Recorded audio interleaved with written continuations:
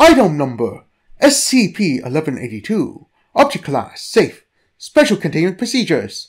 SCP-1182 is essentially harmless, and as such is to be contained in a standard locker. Because of the object's unique mental effects, usage of it is not permitted unless at least one Level 2 clearance staff member is present. Description: SCP-1182, a small octopus sculpture approximately 171 mm in length and 76 mm in breadth, weighing 312 grams.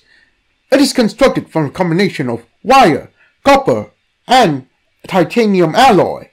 The head of the octopus contains a clockwork contraption that serves no documented purpose. When held by a subject, who will henceforth be referred to as SCP-1182-1.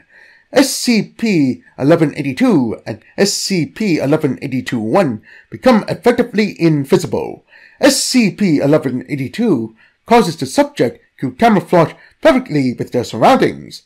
This sculpture causes an as of yet unexplained reaction on SCP-1182-1's pigmentation, giving it the properties of an octopus in disguise. This also means that the subject can only achieve full invisibility while naked, as the effect does not extend to clothing.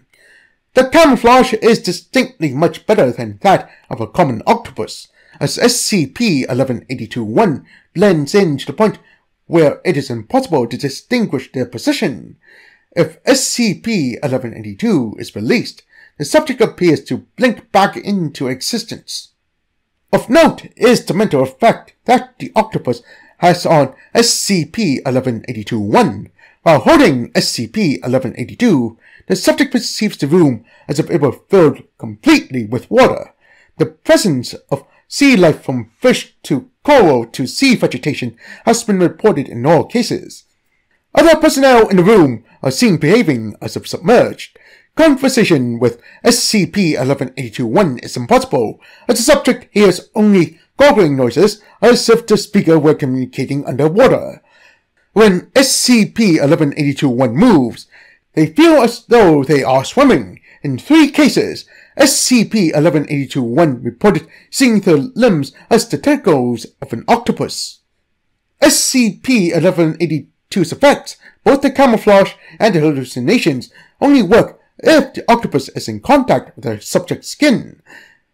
Tests involving holding the object through a glove and similar materials have yielded no results.